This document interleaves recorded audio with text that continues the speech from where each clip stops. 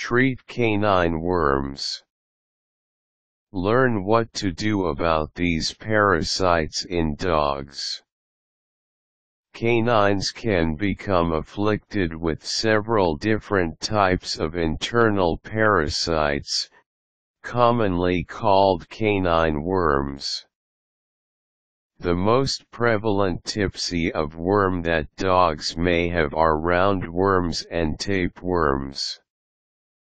Roundworm infestation can be quite high in puppies.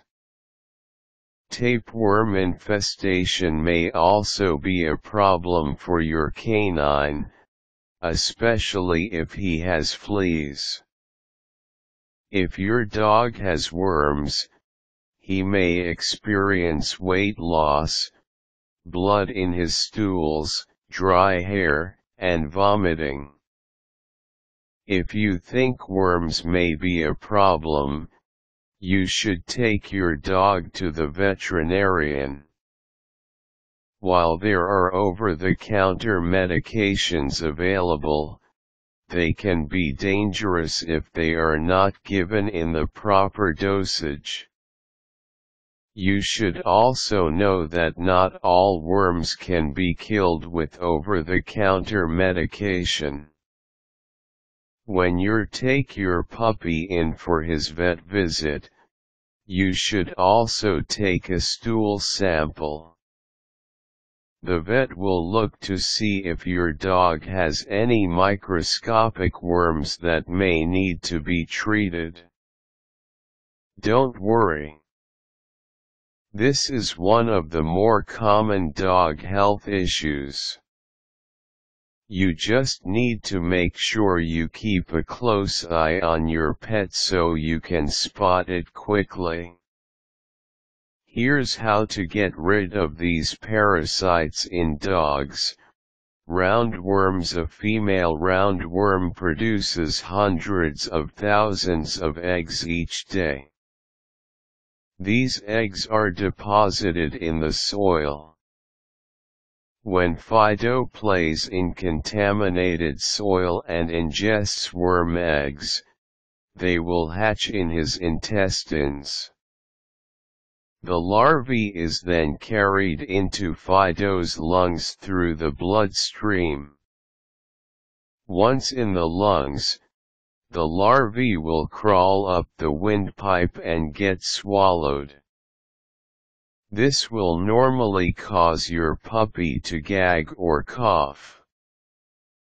Once the larvae have been swallowed, they will live in your pup's intestines and grow into adult roundworms. Look for canine worm symptoms. If your pup has roundworms, he will have a pot-bellied appearance. He may also have poor growth. Roundworms can be seen in a pup's stool and even his vomit. These parasites can grow up to 7 inches long. A severe infestation can be very dangerous. It can cause an intestinal blockage which can lead to your pup's death.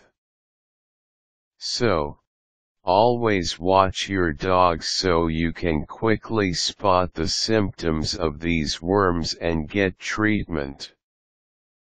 Tapeworms. Dog tapeworms are transmitted through fleas. Your dog may be susceptible to tapeworms if he is a hunting dog and has ingested a game animal that has a tapeworm infestation.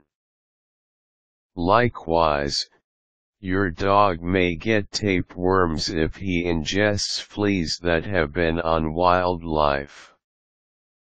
You may see eggs or segments of worms in your dog's stool. These segments will move for a while after they have excreted. They are flat and resemble rice. The segments may also become stuck to the hairs around your dog's rear end. Tapeworms cannot be killed by over-the-counter medication.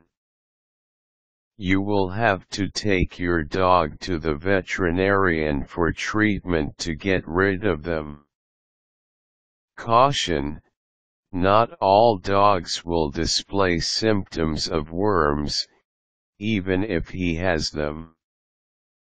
You should take a stool sample to your vet on a regular basis to be tested. Quick tips: to prevent human infestation or reinfestation to your dog, you should remove dog feces from your yard routinely.